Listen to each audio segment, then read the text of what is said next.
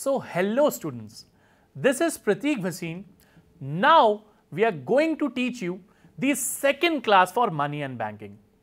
Today we will be discussing the most important parts of the central bank, that is its monetary policy. Under monetary policy, the central bank uses its power to control inflation and deflation in the economy. Inflation refers to increase in the purchasing power of the public, which leads to increase in the prices of the economy. It is harmful for the economy because the poor people are forced to buy commodities at a higher price which is beyond their purchasing power. Similarly, on the other hand, deflation refers to a fall in price due to a fall in purchasing power. This causes harm to the producer because they are forced to sell their commodities at a lower price. So what does commercial bank does with its monetary policy? So the central bank uses its quantitative and qualitative tools to control inflation and deflation in the economy. So let us first discuss what are quantitative tools. Under quantitative tools, the central bank tries to control the volume of credit available in the economy.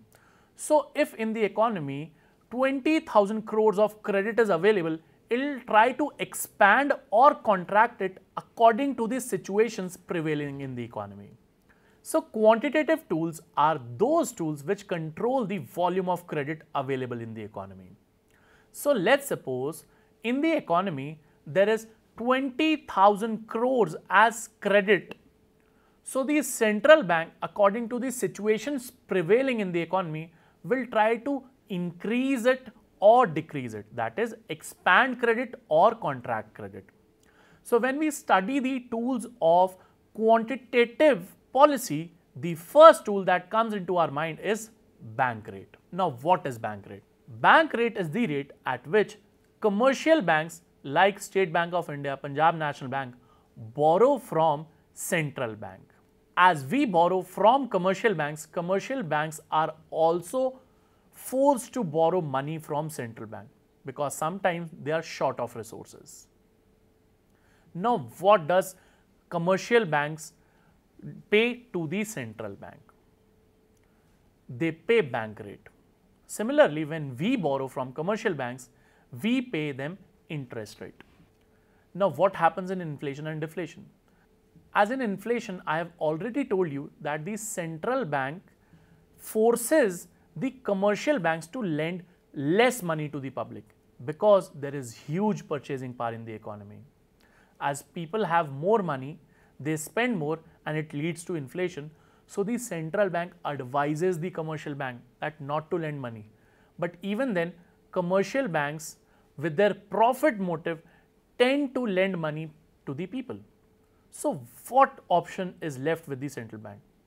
It increases the bank rate so as to increase the cost of borrowing in the economy so that people control their aspirations and borrow less from the banks.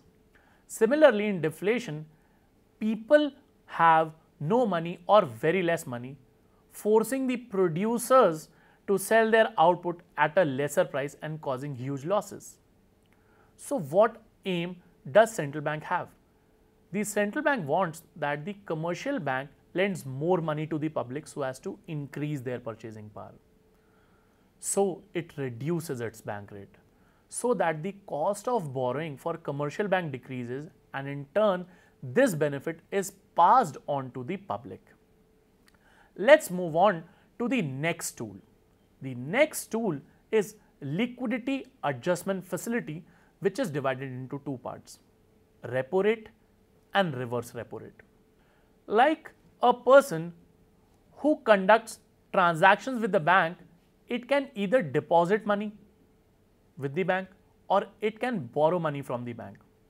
In both the cases, interest is involved.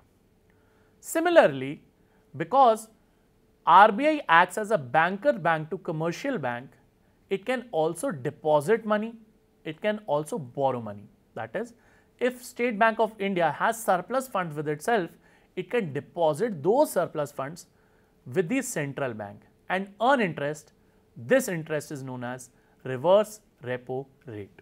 Similarly, when State Bank of India is short of funds, it can borrow money from the central bank and pay interest known as repo rate. Both of these interest rates are for short term. So let me summarize. Repo rate is charged by the central bank on the borrowings by commercial banks. Reverse repo rate is charged by the commercial bank on the deposits made to the central bank. At the time of inflation, repo rate and reverse repo rates are increased. This is because when repo rate is increased, the cost of borrowing increases and hence the commercial bank will be able to borrow less. Similarly, reverse repo rate is also increased so that the commercial banks deposit their surplus funds with the central bank in order to earn more interest rates. Similarly, at the time of deflation, repo rate and reverse repo rates are decreased. These are decreased so that people get less money in their hands. Decreasing repo rate will decrease the cost of borrowing by the commercial bank. Similarly, decreasing the reverse repo rate will decrease the surplus funds deposited to the central bank, and the commercial bank will be forced to use those surplus funds as loans to the public.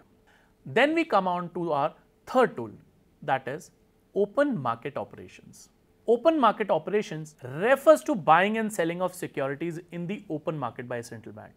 The central bank tries to purchase or sell government securities in the open markets, which is in turn purchased by commercial banks, insurance companies or the general public. Because at the time of inflation, there is more purchasing power in the economy or there is more credit creation capacity with the banks, the central bank sells these securities in the market. Due to which, when banks subscribe to those securities, they'll pay their money to the central bank and it will reduce their credit creation capacity.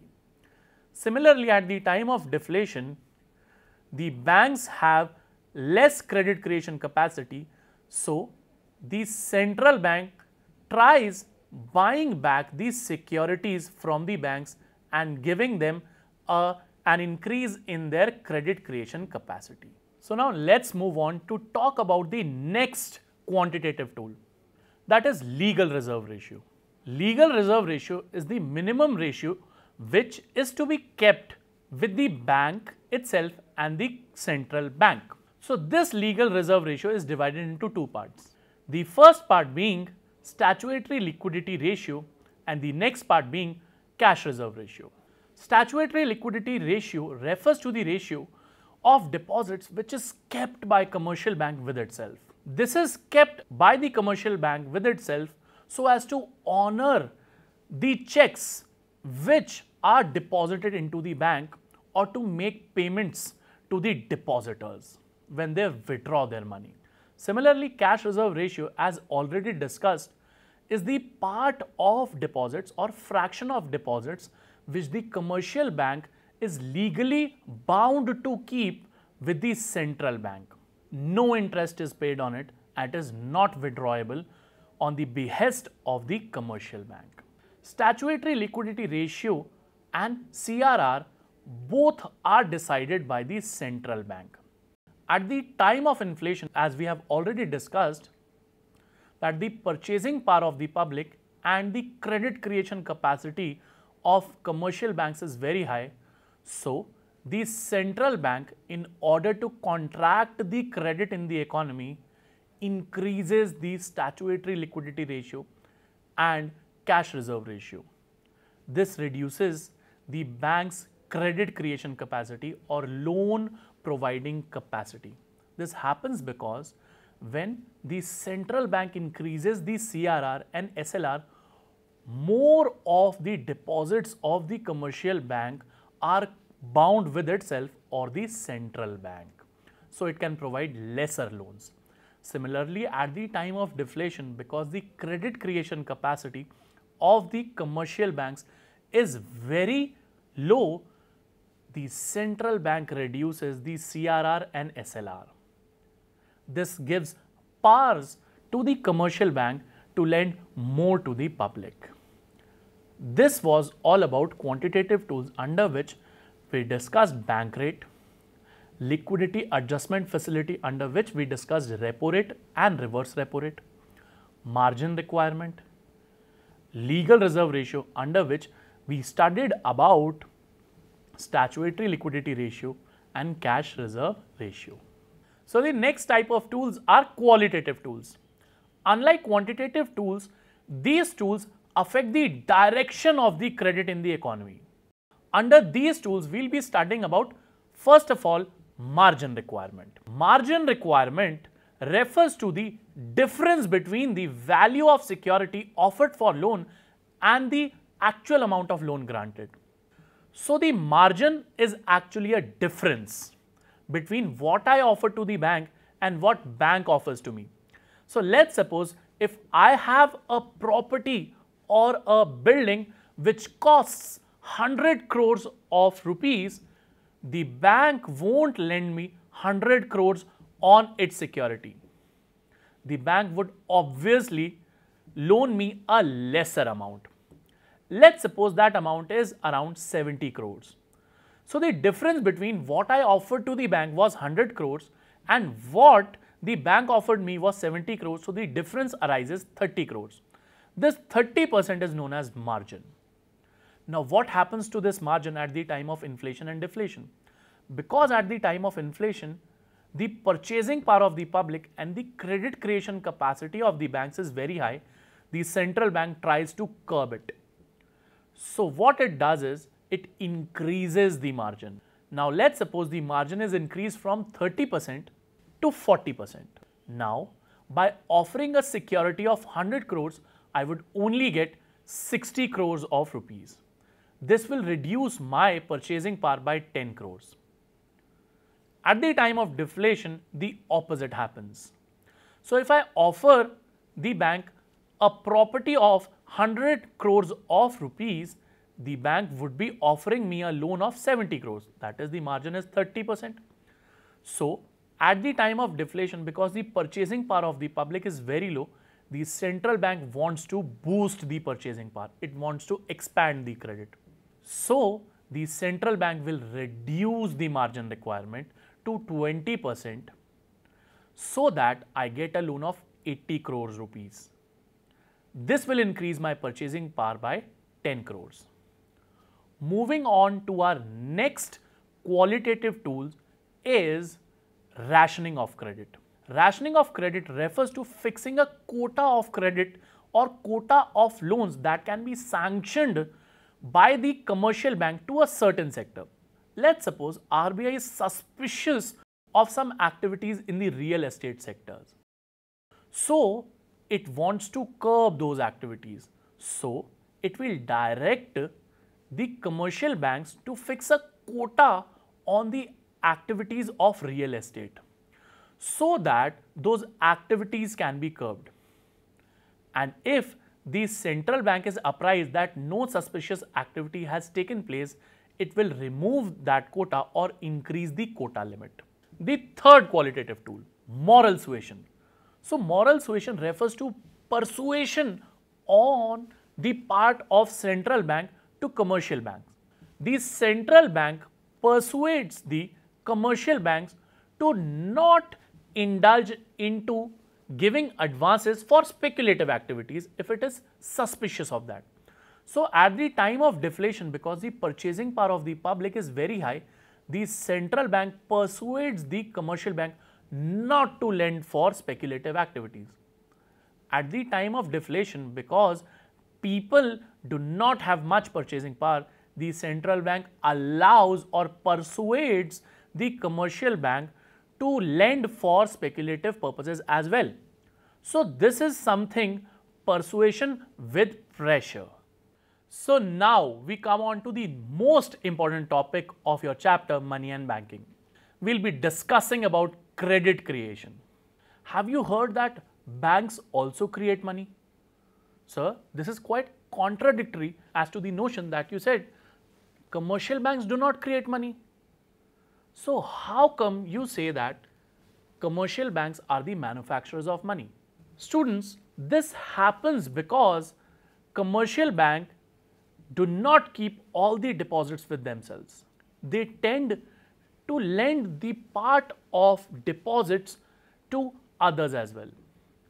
So let's suppose a bank receives an amount of rupees 10,000 from a depositor.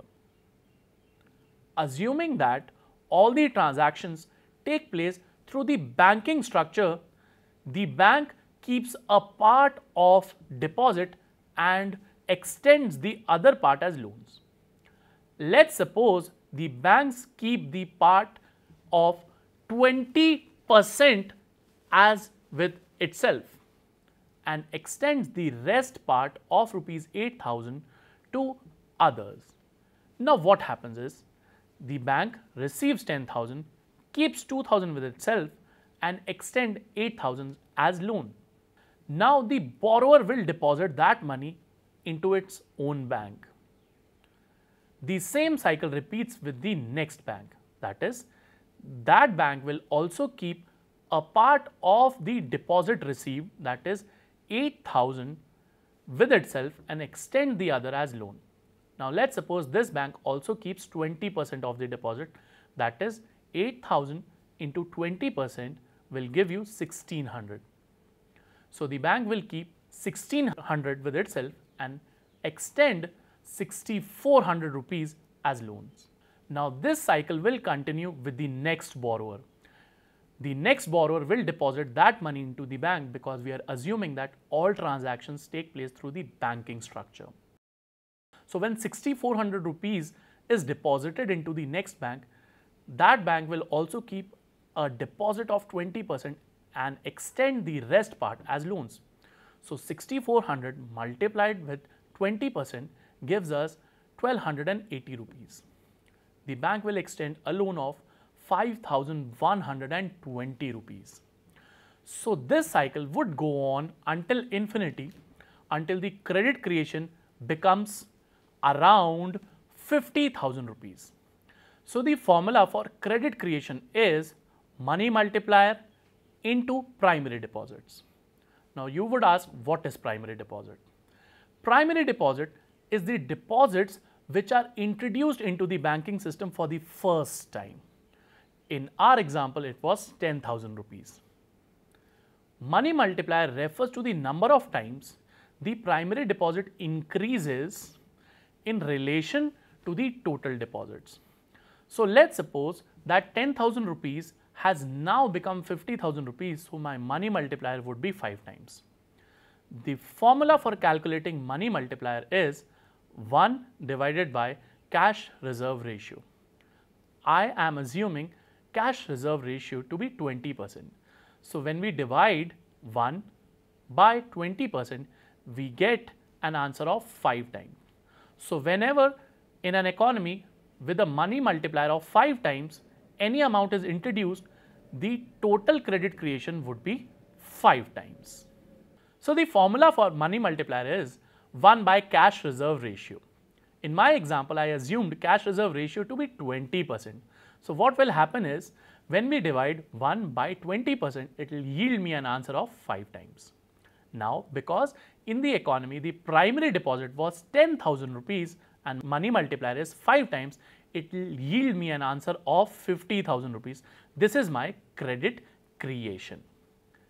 This concept is based upon a notion that not all the depositors will turn up at once to the bank to withdraw all their deposits. Banks know this very well. Banks have been functioning on this assumption from a very long period of time. They know that whoever has deposited their money in the banks won't turn up to the banks at the same time. So what does bank does is that it keeps a part of deposits so as to honor their depositors and extend the rest as loans and earns huge amount of interest. So now let's talk about money supply. What is money supply? What is the total amount of money that has been supplied into the economy? Or what is the total stock of money that is revolving around the money at this point of time. This is known as money supply. So in 1979, the government issued directives to RBI asking what is the total circulation of money at any given point of time. The RBI came up with 4 components of money supply, that is M1, M2, M3 and M4. M1 is also known as narrow money, and it is the most liquid form of money because it includes currency and coins with the public, demand deposits with the commercial banks and other deposits with RBI. M1 serves as a medium of exchange function of money as already discussed in the previous class. Let's talk about M2.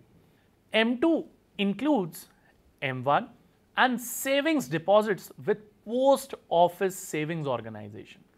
After independence, India was faced with a shortage of banks. It was not possible to open many banks in a short span of time. So the government came up with an idea that the post office can be used to accept deposits from the public. So small savers opened their savings account with post offices. M2 includes these deposits. So M2 stands for M1 and Post Office Savings Organizations holding savings deposits of the public. Let's talk about M3. M3 is less liquid than M2 and M1. M3 is M1 plus net time deposits with the commercial banks. Now, what does this time deposits mean? As already discussed, time deposits means fixed deposits with the banks. Fixed deposits are those deposits which are deposited with the bank with a span for longer periods of time. A higher rate of interest is payable on it. These are not withdrawable before the expiry of that time except for emergencies or some value deductions. M3 is also known as broad money. Let's move on to M4, the last component of money supply. It is M3 plus total deposits with Post Office Savings Organization. M4 includes M3, which we have already discussed. It also includes total deposits with Post Office Savings Organization. Now, what do you mean by total deposits? When people started depositing their money with post offices, there were 2 schemes. Either you could open a savings account or either you could open a fixed deposit account. Under M4, we include both of these accounts. Of lately, people have now shifted towards modern banking structure and have abandoned the post offices to deposit their money. So what has happened is that M3 has started serving the purpose of broad money. So I hope you would have understood what is money supply. So in this session, we discussed about what is bank, what is banking, what are the 2 most important types of banks in our country, that is central bank and commercial bank, what is the difference between them, what are the functions of central bank. Then we moved on to the monetary policy, which discussed about several quantitative and qualitative tools. We also discussed about the concept of money multiplier, and ultimately this led us to discussion of money supply. I'll see you in the next session. Greetings from my side.